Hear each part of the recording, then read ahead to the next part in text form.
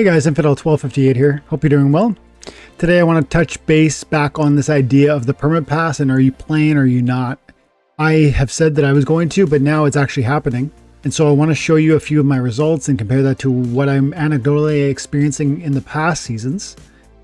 And then I want to read a couple comments which are pointing towards your guys' sentiment. I know that this is a mixed bag. Like, I think some of you hate that this change is present.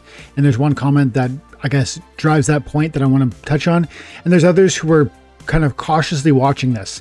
So I want to just, it's a bit of a, this video is intended to be a bit of a finger on the pulse to see how the community seems to be responding. And yeah, it'll be a shorter video. My name is Dwayne Cunningham. I go by Infidel1258. You can just call me 12. And I do review the comment section regularly, so get in there. Drop your thoughts or your criticisms even. I love that. It helps drive content. It helps me understand what you guys are interested about. So again, we are touching the comment section today. And also one more thing I just want to say, for those of you who are interested, this is like a personal update.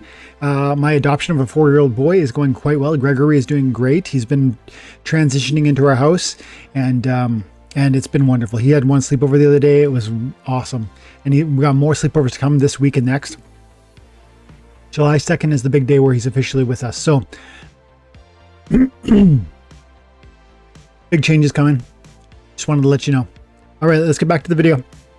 So this permit pass, what are we thinking? I know some of you hate the idea of it. On the face of it, you just hate the idea that they would charge us anything extra to play this game. And that's what Banana says. He says, I will not pay for the pass. I sold my XBOT token and I will not pay the fees on principle. I don't agree with any of these changes that they've been making. And I'm sure he's not the only one. Let's see here. Jeremiah, I haven't read this one yet, but let's see. I wasn't happy about having to pay at first, but since I didn't want to pay for more than one account, I stopped delegating and paying for the Splintermate bot for more than one account. So now my account is stronger. Plus I'm only using one account for the bot, saves me money. So I can just use that use that money to put it on the pass, I guess is what he's saying. We probably earn enough SPS each season to cover the cost. I think this is something I want to touch on today. Will we or will we not? Oscu says, who's a friend of the channel and one of the time and attention guys, I bought the permit and I will watch my season earnings closely. Though I have to say that I have a pretty strong deck and end up around 4650 rating each end of season. I expect not net positive for me, to be honest. I agree. In fact, last season I finished almost exact same place as you, 4640, 4650, something like that, right around there. So I agree. But let's go to the data, and we'll read a couple more comments too, but let's go to the data and see what I'm seeing. You guys have your anecdotal experience, and you absolutely should track that. Wait a second. Why do I have 58 energy? Okay, good. You know how sometimes the energy doesn't, if you open the window and leave it open, and then you're like, wait a second, I didn't leave. Anyways, it is exhausted. I have 8 energy. So let's look at this data.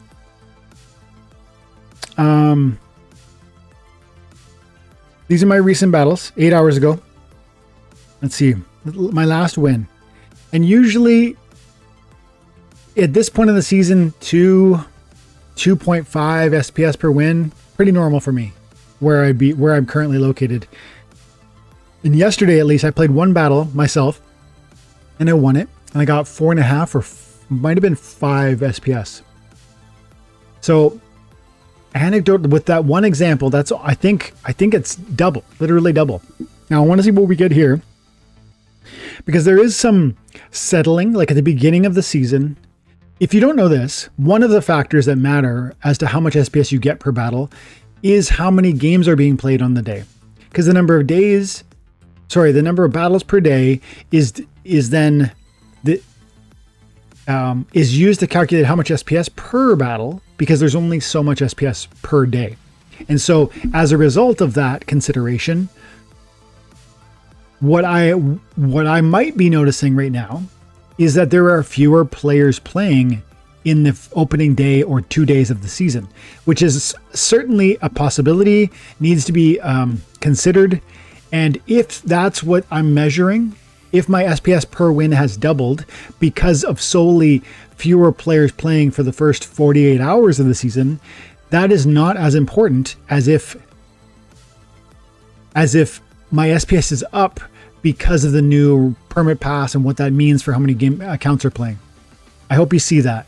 So I'm trying to say, I don't know how reliable this data is, But look at on this battle, I got 4.5 SPS. And again, yesterday, I believe my win was 4.5 SPS, maybe a little more. And I usually get 2.5 SPS at this time.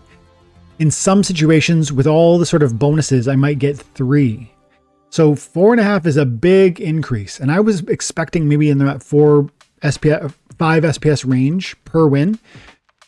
And this is big, man. This is big in wild champion, low champion. This is a big deal. There's been so many accounts, 75,000 accounts that were playing this, and they're all striving after the same pool of SPS. And now the doubling of SPS contribution or of stake and the impact of that has helped me because I had more SPS than I quote unquote needed. And then secondly, there definitely are a certain number of accounts who've closed up shop. We saw some of those comments there. And so it looks to me like I'm getting about 50% more SPS than I would have been otherwise. And this needs to be tracked more than just a couple battles. I need to see this across. But what I'm hoping you're seeing here in this conversation is a thoughtful process that you can walk to ascertain whether or not there's value here for you. Because what we saw with that comment from Bananas, he says he'll not pay for the permapass because on principle. And I totally understand where that sort of mindset comes from. But what I'm trying to invite is a pushback on that emotional response. Not trying to be rude, but it does feel emotional, Bananas. Like you're saying just on principle, you're going to reject it. And I say to you, set aside principle. Set aside what's right, wrong, what you think is good or bad, and just ask the simpler question, is this going to help me? Will I get more money after I buy a cheap pass or not? And it's worth saying that I think the answer is yes. Because let's say I actually bought my permapass using vouchers. Vouchers are given to me through my daily staking of SPS. If you have a good sized bag of SPS, 200,000 or more, your vouchers are easily coming in for free. So you're getting the vouchers regardless. So it's not even really $2 a season for this permapass because it's 40 vouchers and those vouchers are about 2 cents each. But we're talking 80 cents, which is what I paid yesterday to buy this permapass. 80 cents worth of vouchers that were given to me for free. So did I really pay anything? And by the way, now that I'm playing the game, I'm getting a 50% increase in the amount of SPS that I would have otherwise. So do you start to see how if you just set aside, if you get caught up in I'm going to say no to something because it feels unfair and you're setting aside the logic of the zeros and ones, look, I'm actually getting more money now than I was yesterday. I should be grateful for that. I should be glad for that. I should see this as a net gain to me, even if it's not a net gain to everyone. And navigating those sorts of moments is part of what I hope my channel is going to offer to you. Because I actually believe that there's ways you can approach this game where you're so committed, whether it's to the idea that Splinterlands is going to have a moon mission, where you stop thinking about the core of what we talk about so often, which is whether this game is fun and has a future. So I am a speculator in Splinterlands, but I first and foremost believe that this game is fun and has a future. So I'm a speculator, but I'm an investor and I'm a gamer. And that combination makes me more committed, stronger, and knowledgeable than maybe the average bear. And so if you carry that package, maybe that package of sort of commitment to this thing, then I think you find you go into deeper waters intellectually with this stuff. It's not just, I'm going to buy SPS because it's cheap and I think it's going to go up. It's this more broad conversation around, I think the game is entertaining. And I think they're heading in the generally right direction with design and development. And so then from that place, if this new change allows me to get more SPS in my pocket, I am for it. This is something we all can and should review for ourselves. Because specifically with the permapass, one, are you earning enough vouchers? Are you earning enough vouchers for free just by staking SPS that you get this for free? If so, I mean, let that be, let's take advantage of that reality. You're already getting the vouchers. Second of all, the vouchers make the price lower in and of itself, which is by another way making it cheaper. And so then it makes it even easier to pay off that cost. If it's 80 cents this season for me to buy that permapass using vouchers that were actually given to me, You might say it's free entirely, or you might go ahead and say, well, they still have a value. So 80 cents worth of vouchers. Okay, fine. Let's look at it that way. And you know, based on 2.5 SPS per, I earned 4.5 SPS. And if we said I usually get 2.5, we're 2 SPS in the green per win. And if we get 10 to 12 wins, call it 12 wins a day, that's half of my games are wins. Then I should get another 24 SPS a day. 24 SPS a day. It isn't a penny now anymore, is it? I've already done this math and you guys have done this math, but I'm inviting you to think about it this way.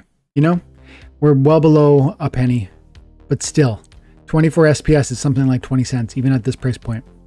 20 cents a day. 4 days of that pays for my pass. And by the way, my vouchers were free. So this is the thought process. This is the way I try to make it. I do try to look at the fundamentals. I do try and hear the sentiment. I do try and feel my own sort of like, if I have emotions about this, you know, a decision or one way or another, but I don't let those govern my choices. Ultimately, my ultimate decisions are based on the actual, I have an investor part of my mind. I have a speculator part and I have a gamer part. And the speculator is the more risky. Like I buy SPS because it's so cheap and I think it could go moon. The investor is that long-term commitment because of the fundamentals work. The gamer is like, I'm just here to enjoy a process that I will participate in for years to come and have already participated in for years to come or years gone by.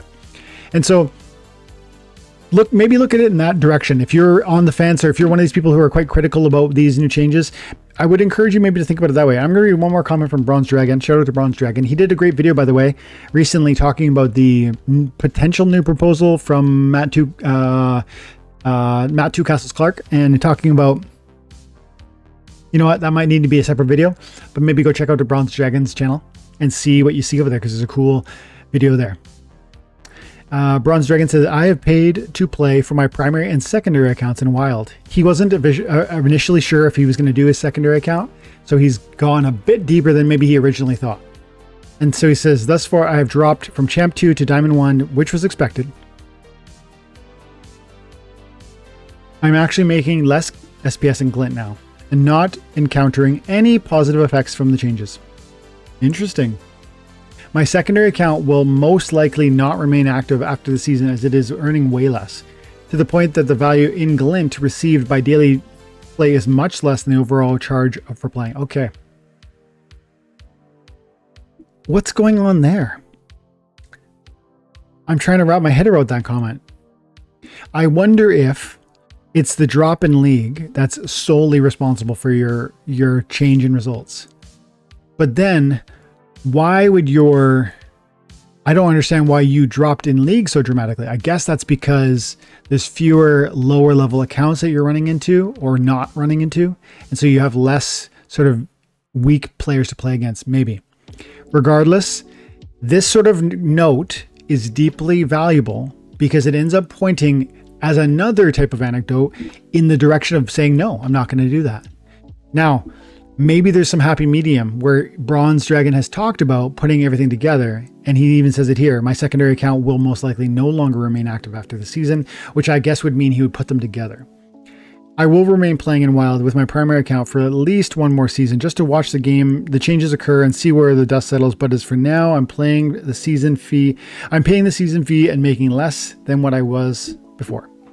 So I don't know what the answer is going to be for you individually. I know what I'm experiencing, and I know what some of these other people are experiencing. And we all should think about this from there's room to be analytical here. There's space and data that you can actually compile to make a wise decision. It isn't just an emotional, and it isn't just a zeros and ones logical. It's something in between where that gamer and that speculator come together to help you make that decision. So I hope you are thinking about it in the same way, because I think that path is going to lead you to the best result. At least it has for me in the past, and I'm hopeful that that sort of approach will continue to benefit me moving forward.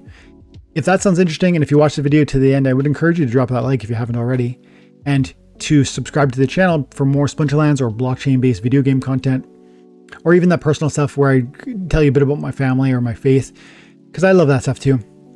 I'm interested in three things: family, finance, and faith, and that's what you're going to get if you stick around. So if that sounds good, like and sub. Have an amazing day, guys. God bless. Bye for now.